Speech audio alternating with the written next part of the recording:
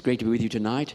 I've just come back from holiday in centre of the universe. That's over in Wales, so that Welsh air, there's nothing quite like it. So I come really inspired tonight with that sense of Hoyle and that real inspiration. There's lots of things really stirring on my heart tonight as we continue our series in Romans, which Tim helpfully introduced last week. It's a whole series we're doing under the title Ultimate. Last week it was Ultimate Power. Tonight it's Ultimate Consequences. And then we have others, Ultimate Freedom and Ultimate Love. And we're looking at the kind of ultimate truths about God, about human nature, about society in our world. So we're particularly looking at Romans 2 and 3, and I'm going to invite Lindsay just to come and read a section from Romans 3. So if you're following it, it's Romans 3, verses 20 to 28, which will be our focus tonight.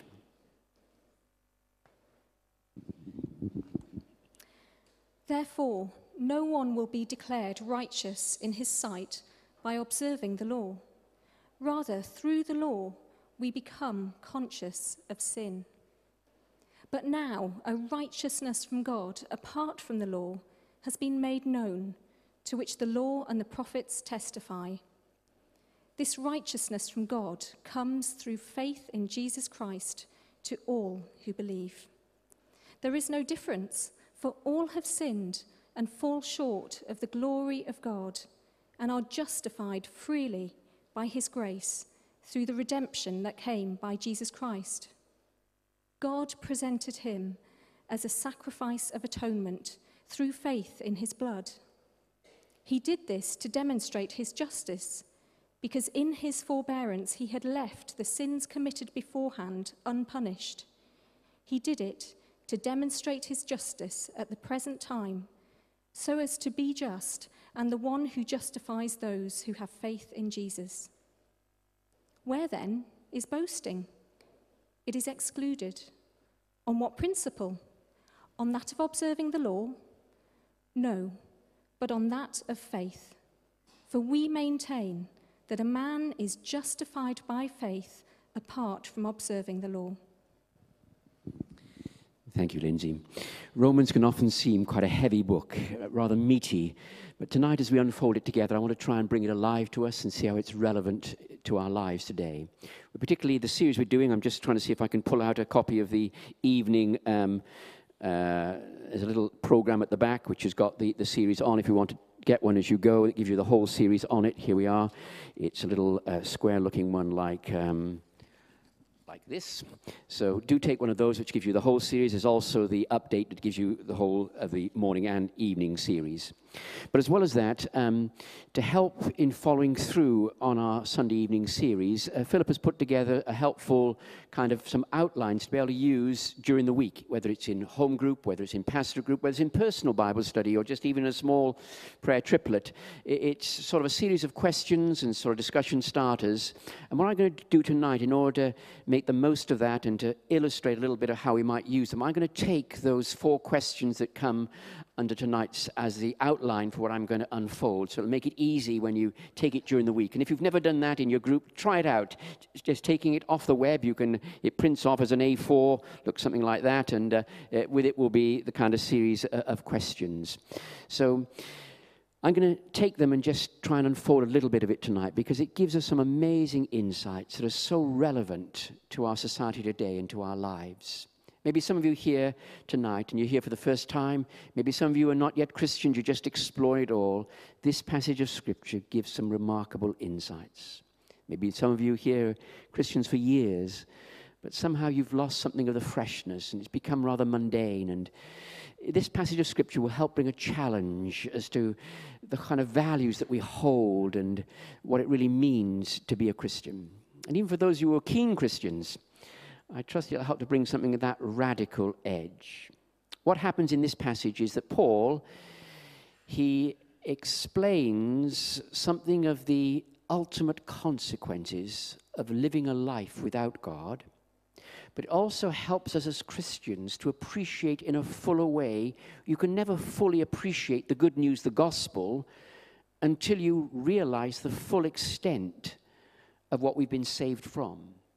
So it helps to unfold that, and I'm going to do it taking it step by step as we expound this passage. The first question which we'll look at In fact, in verse 20, and it's the first in the outline, is taking verse 20, where verse 20 of Romans 3 says this: no one ever, no one at all, will ever be declared righteous through observing God's law. No one will ever be declared righteous in God's sight purely through observing God's law.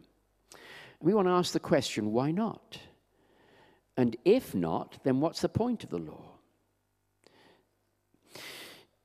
It's vital for us to understand that for the Christian faith, and for so many people, they imagine that being a Christian is about a set of rules and regulations, a set of laws, as it were. You shouldn't do this, or you shouldn't do that, or you should do this, or you shouldn't do that. It's actually, what it's really about is a living relationship with Jesus, lived in the power of the Holy Spirit. But here's where the challenge comes, because rightly someone might argue and say, wait a minute, Rob, surely being a Christian is about knowing what's right and what's wrong. It is about living a righteous life. It is about having moral values. So don't say, it doesn't matter, it's just about a relationship with God. Surely it is about God's law, God's values, God's ways. That's true. But those are the fruits, not the roots of our Christian life. They're the outcome, not the source. It is important that as Christians we understand those values of what is right and what is wrong, those godly, righteous way of living. But it's not that makes us a Christian. It's not because I live or try to live a righteous life and do what's right that's what makes me a Christian. That's the outcome of being a Christian. Now you may then argue, well, if that's the case, well, what's the point of the law? Why has God given us the law? And here it's important to understand, particularly in a society in which we live, the value of the law of God. That it does help us to understand what's right and what's wrong.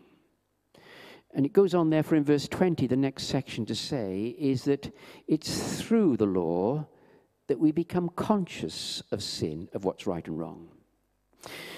One of the pictures that the Bible uses in the book of James is that the law of God, the Word of God, the Bible, in its revelation of what's right and what's wrong, the way we should live our lives and the values we should hold, it's like a mirror. And when you look into that mirror, you begin to see what's real about your life.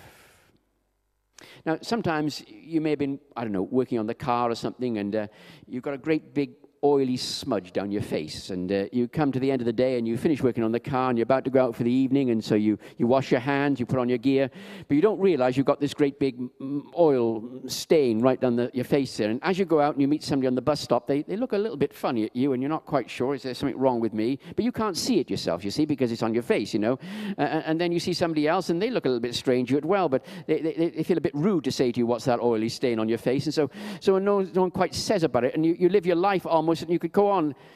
It's a bit like this in life sometimes, that we need something objective. We need to be able to look and be able to see objectively life and value. The Word of God is like a mirror, James says. You look into it and you see those righteous values. It helps us to see what's wrong and what's right. And now, the challenge is that the law can do that. So the value of God's word often is helping us to see what's right and what's wrong. But what the law can't do is then put it right. So I can't then take the mirror off the wall, and I've seen this oil smudge down my face, think, goodness me, and I take the mirror off the wall and begin rubbing the mirror around my face, because the mirror can't put it right. It can only show me what's wrong. And that's key to understanding the place of Scripture and the way in which we handle Scripture. Because while Scripture can help us to see objectively, it can point out those values of what's right and wrong, it's not as if it just now obedience to those laws now will put it right. In fact, we've got to reach for the soap and water. There's another means, which we'll see in a moment, is the means of God's grace and forgiveness that brings that. And so the first questions we want to explore together is that whole thing about law and the place of God's law in our lives. The second question develops on from it, and it takes, based on verse 23 of Romans 3 we've just read together, and it says this amazing statement that all have sinned and come short of the glory of God. I want to dwell on this a little bit because it gives us some amazing insights into issues that we face today in our lives, in our workplace, in our homes, in our families. When you say all have sinned, Rob, you don't mean everyone. Do you mean everyone in church who's realized it? No, everyone. Well, everyone. You mean the Queen, the Pope, everyone. But if everyone has, then why is it so difficult for us to talk about sin? Why is it so hard for people to understand there's something wrong? If it's not just a sort of a germ you catch in church, but it's something that everybody's in, why is it so hard to talk about it? And here are some important insights and understanding about, because in terms of how we perceive values, what's right, what's wrong, and moral values, there is a whole battle going on for our minds and for our understanding, a battle of good and evil. And often there can be whole mindsets whereby people just can't get it, can't perceive it. And one of the key things often is in this understanding of right and wrong. We live increasingly in a society which is what we would call, it lives with relativism, that everything is relative. By that we mean there are no absolute values. You can't say that's right and that's wrong. It may be right to you and wrong to you, but it may not be right to me or wrong to me. Or it may have been wrong 50 years ago or 100 years ago, but it's changed. The society has changed. It'd be old-fashioned to think of that as wrong now. So everything is relative and changing.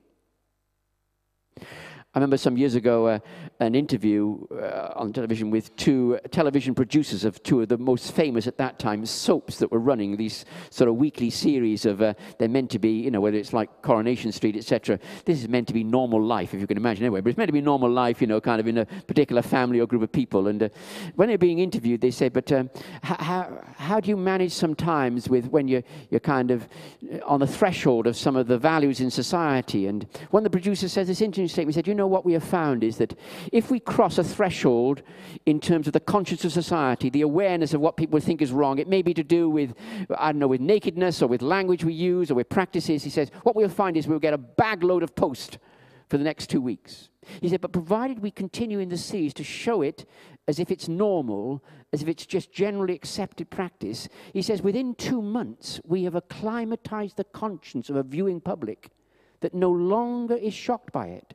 Because the shock was linked initially with saying, goodness me, but once it presumes now that that happens in a family, that's normal, that is, everybody accepts it, then before long, we have changed the threshold of acceptance.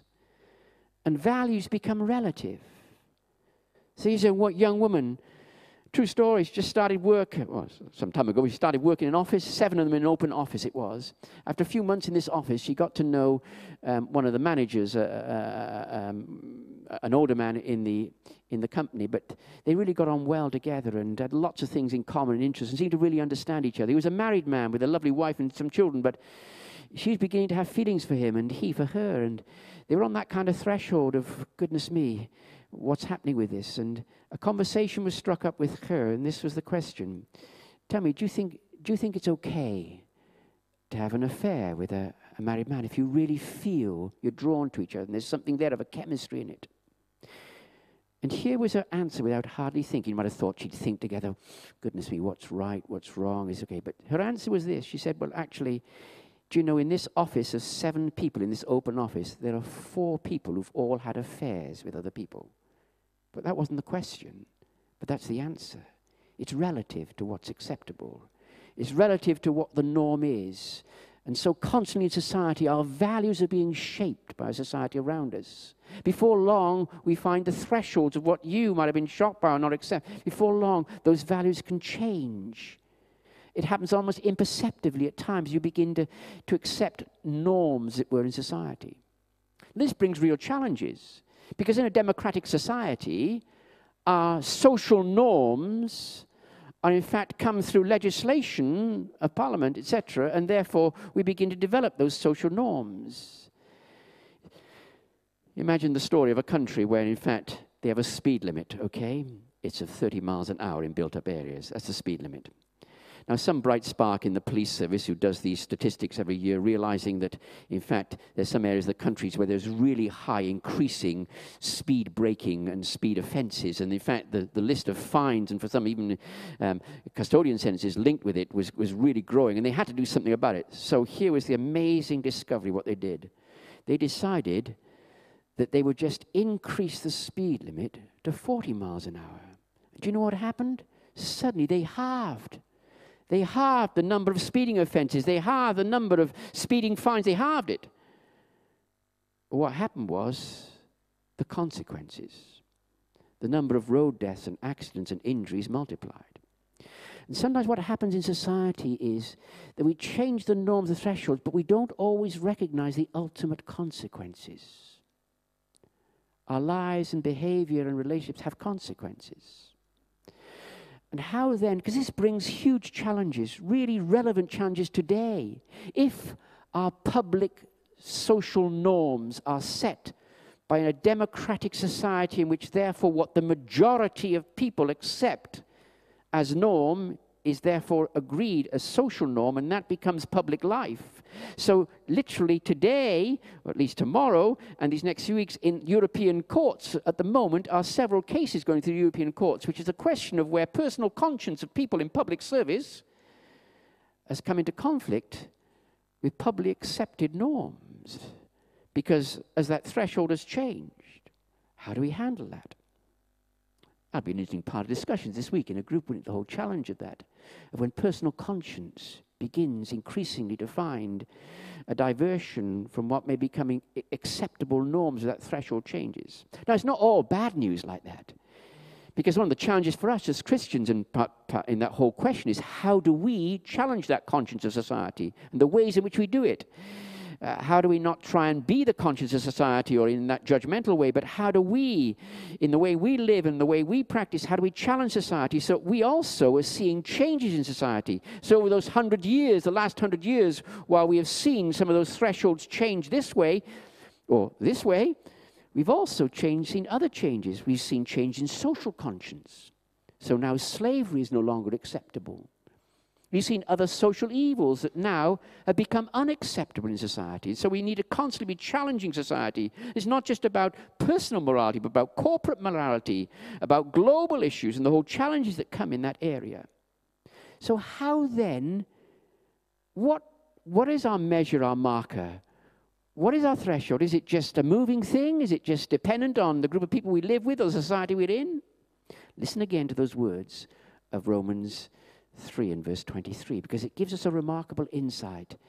Again, all have sinned and come short of the socially acceptable norm of their day. No. The legislative order of their society. No. All have sinned because they have come short of the glory of God. That there are absolute values. That what the Bible does to us, it gives us a revelation of who God is, a character and nature, His holiness, and those values that reflect. So then when God creates man, He creates us in His image to reflect that glory. And what we have fallen short of is that glory. So there are some absolute values. So the other picture the Bible uses, as well as a mirror we look in and see what's wrong, in the minor prophecy of this lovely picture where God used a picture of a plumb line. And a plumb line is meant to measure in an absolute way.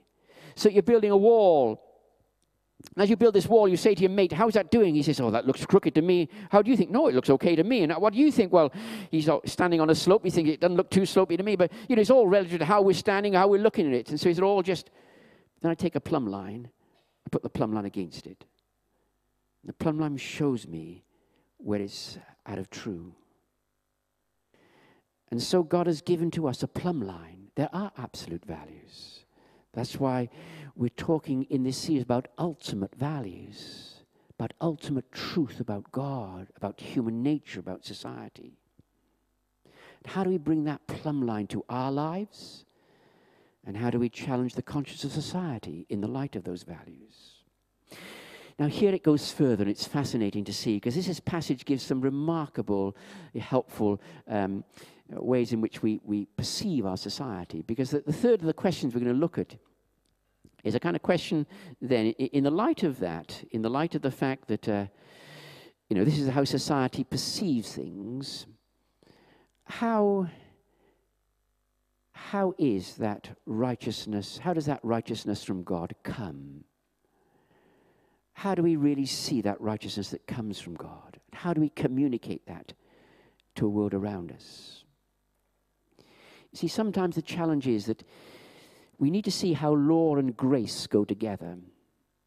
If we end up with a kind of faith that's all about religious law and legalism, we end up putting people off. But if for us grace is just a careless way of meaning you can do anything, then equally we lose something of that real glory of God and those ultimate values. So to see how law and grace work together. But this is challenging in our society, because the society in which we live finds it very difficult. The very nature of that battle of good and evil, or those mindsets which easily shape the mind and conscience of society, is almost the thinking in our modern and postmodern world is one of rational reduction, in which therefore, in a sense, to talk about right and wrong is difficult, because people don't want to feel bad about themselves. The whole of society is to create a good feel factor, is to make the best of life, to look on the bright side of life. The word guilty is a dirty word.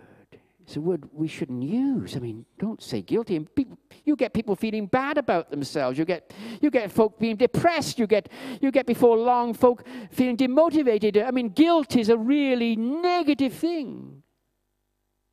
Before long, we end up with what I would call excuse and explanation rather than conviction and confession. In other words, we end up, we're trying to explain things that excuse things.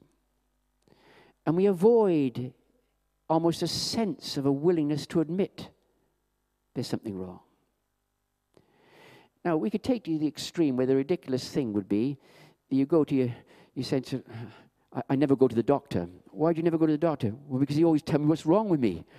He tells me what's bad. And you say, but isn't that why you're going to the doctor? But you don't go to the doctor just to diagnose what's wrong. You go to the doctor in order to find out what's wrong, in order to find a cure, to find an answer. But unless you're willing to recognize this, you say, well, I never go to the doctor. And there's some people who do that. Some people will never go to the doctor just in case he finds something wrong. So you just live and bury your head in the sand. You pretend there's nothing wrong. It's how is it then that we can find the grace of God in such a way that we're willing to recognize what's wrong. We're willing even to experience the pain of that conviction, which leads to confession and to faith. There's something wonderful about that process. This is the grace of God. It makes all the difference to our lives. You see, sometimes it's like the smudge of oil on the face. You can explain it and excuse it. So if somebody says to you, hey, you realize you've got a smudge of oil right on your face? You say, well, of course I have. I've been working on the car all day. You get dirty doing things like you just can't help it, man. Don't keep talking about it. You make me feeling bad about it for long. I can live with it, man. Make the most of life. Look at the good side of life. Don't dwell on those things. Let's just get on with life. You could do. And many folk that do that. It's a way of life. It's just that we don't sort of somehow, we're not willing to take responsibility for consequences. We're not willing to admit it and face those consequences.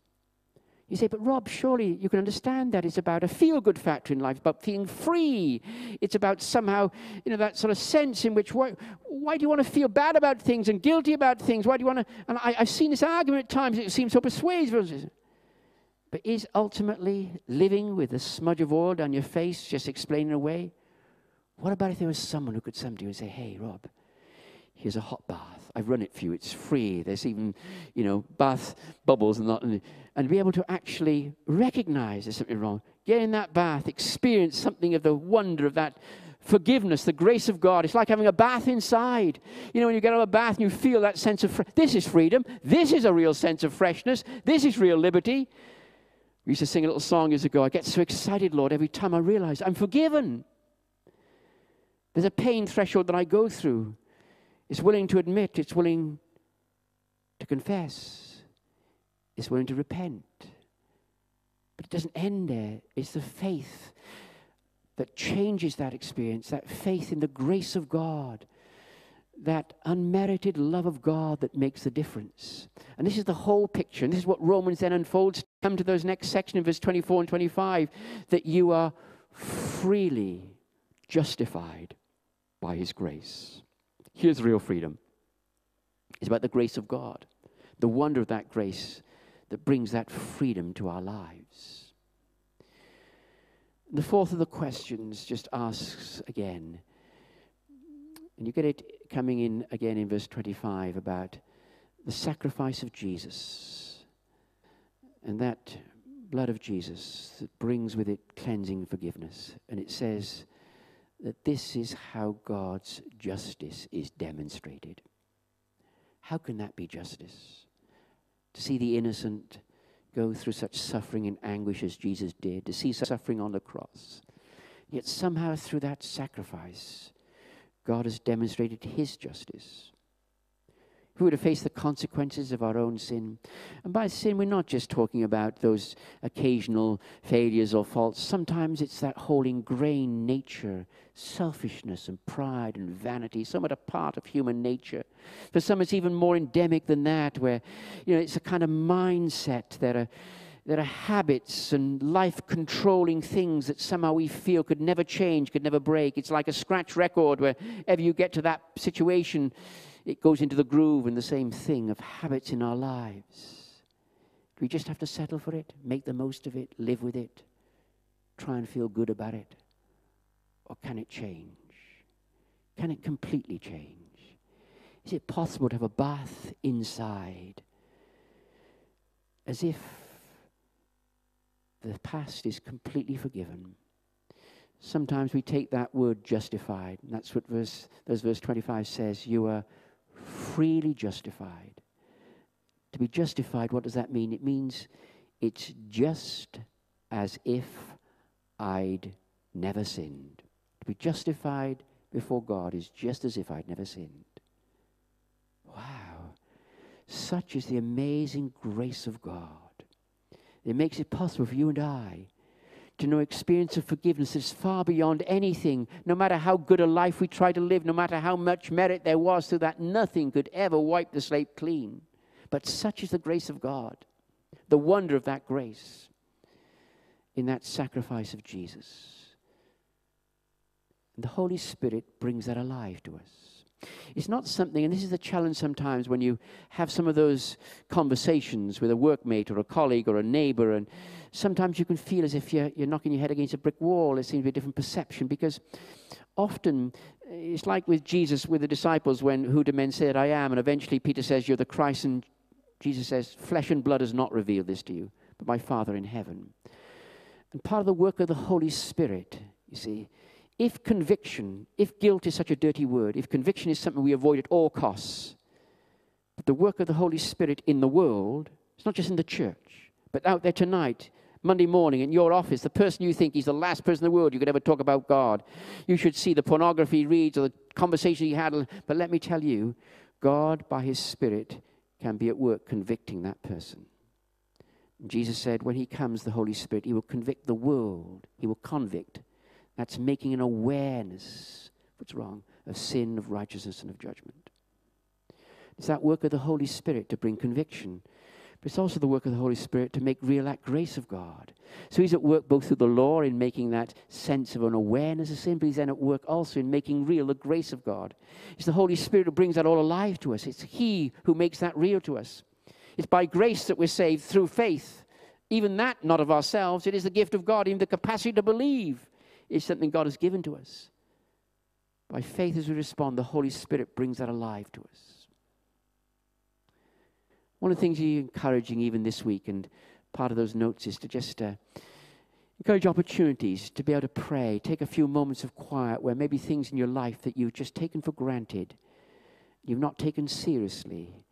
You've set your values, your threshold just by people around you. But somehow in the light of God's glory, that revelation of who Jesus is and the holiness of God, You know, when Scripture says, be holy, because I am holy, says the Lord. Those are those ultimate values. Sometimes we need to know something of that highway of holiness, that path of holiness, where somehow the plumb line drops and we look and sense, goodness me. Sometimes we're almost afraid to let that happen. We want to challenge each other at times just to take those opportunities, not in order that we just end up feeling bad about it and guilty about it, but in order that we may experience the grace of God. For we never sometimes fully experience the full extent of the grace of God because we don't fully allow ourselves to realize the ultimate consequences of things that are going on in our lives. For some, it may be life-controlling things that no one else knows about. We want this week just to encourage that sense of openness for the Holy Spirit to be convicting in order to bring that sense of life. We also want an opportunity to be able to pray for one another, to encourage just that fresh awareness of the grace of God. Freely we receive it. Sometimes for some people it's just that sense of needing to let go and to let God, let the grace of God flow, to experience the wonder of that grace. No matter how deep you sunk, no matter how dark things may have been in your life, the grace of God, that amazing wonder of God's grace. As Corrie ten Boom I often quote, no pit is so deep that God's grace is not deeper. However deep the pit is you may feel you're in, the grace of God is the wonder of that. For us also to be praying for one another for opportunities to share something of that good news and the fresh appreciation of it. You know, yesterday morning, my neighbor knocked on the door. He's a new neighbor. He's been in about 6 months, and I invited him. It was Saturday morning. I said, "We've got time for a coffee." He said, "Yes." So he came in and sat down. He knows I'm a Christian. We've had a few conversations, and I've had a chance of helping him in different things, so we've got a good relationship. And we're talking together a little while, and he said, "Rob," he says, "do you know, sometimes I struggle." He's lived a fairly checkered life. He says, "You know, I struggle sometimes in knowing what's right and what's wrong. I got some mates, and when I'm with them, I think, oh, this is okay. And then when I'm with these other folks, I feel, oh, goodness me, that's wrong." He says, how do you know what's right and what's wrong?" I looked at him with a smile. I said, "You know, for me, the Bible is a source of revelation. It's something that God has given to us. In fact, you know, tomorrow evening, I'm going to be speaking about this." So I gave him a little précis of this sermon. This is my neighbor, and I'm just sat with him. I said, "You know," he said, but I find it difficult to understand the Bible." And I said, "How does it?" He said, "But you know, often," I'll call him Chris. "Chris, the Bible can be like a mirror. You look in it. When you look in it, you begin to see how life really is and yourself in it." He said, "I never thought of it like that." I said, "But the wonderful thing is, it's not just," he said, "but if," he said, "I'm frightened sometimes because, just like we were saying earlier, you know, there's so many things in my life that I've messed up in that if I begin to dig too deep, I'll feel really bad about it all." I said, "But here's the wonderful truth of the gospel it's a story of God's love and mercy, that God longs to be able to forgive and to cleanse us." Oh, he said, "Even me?" I said, "Yeah, even you." He said, "How could I know more about that?" Well, that was my clue for Alpha. I said, "You know, 10th of October, a few weeks' time, and I'm hoping he'll be there. In fact, he's going to bring his son with him, hopefully, to the Alpha. Just, it's an opportunity. I just explained to him as a kind of course he ran to just explain those basic steps of what it means to become a Christian, exploring the whole meaning of life, some of those ultimate questions of life, those ultimate truths about life. Every day of our life, we touch on other people who are lost, without God and without hope. It's only sometimes when we realize the ultimate consequences, a person living their life without God, that it can become a real motivation to want to share that good news. If we get easily, as it were, hoodwinked into that sense of relativism, where in the end of the day we just rashly reduce it all and think, well, they're not so bad after all, and we end up as if but it's when we realize the eternal consequences that it stirs in us a sense of motivation to want to share that good news. But in order to share the wholeness of that good news, we have to appreciate the full extent of what we've been saved from, the consequences that grace of God has saved us from. When we do that, it somehow brings a sense of excitement about wanting to share that. When we feel excited about how much we've been forgiven, somehow there's something contagious about sharing that good news. Here's a little glimpse of it in Romans 3, verses 20 to 28. This week, study it for yourself, in your small group, in your pastorate. Reflect on it. If you're not meeting this week in small group, then even just yourself, Give a little chance to reflect on that. As I came in, or someone coming in tonight, I was welcoming the door. He said, Rob, have you got any notes for tonight? I said, we don't always do notes on Sunday evening, but especially for tonight, we've got it on the web. So if you go onto the web and look up there under those ultimate series, you'll see a set of notes linked with the outline I've done tonight. Use it. Maybe you've never done a serious Bible study yourself. Just use it for a personal Bible study. But above all, we want to sense is God's Holy Spirit bring alive to us afresh this truth, this ultimate truth about God, about human nature, about a society in which we live. Let's pray together. Let's stand as we pray. And I'll get Tim then just to come and lead us as we close. Heavenly Father, it's so easy in a society in which we live to find that incrementally and subtly our own values are changing. What we once felt we would never do or never say, we find ourselves doing and saying. We justify it because around us we find everyone else is doing it. Before long, Lord, we have changed the speed limit, as it were. But we've not changed the consequences, the ultimate consequences. For our society, we want to constantly be challenging the conscience of society. We want to do it in a way that just doesn't come over as judgmental, but helps to bring law and grace together. So that it's true freedom, that true liberty of sins forgiven and peace with God. Come now by your Spirit. Bring these truths alive to us afresh tonight, so that with a renewed confidence we can share our faith. Lord, I pray that even this week, maybe a friend or a neighbor or colleague that we could invite to this next Alpha. Give us an opportunity, Lord, to share our faith with a new confidence in Jesus' name. Amen.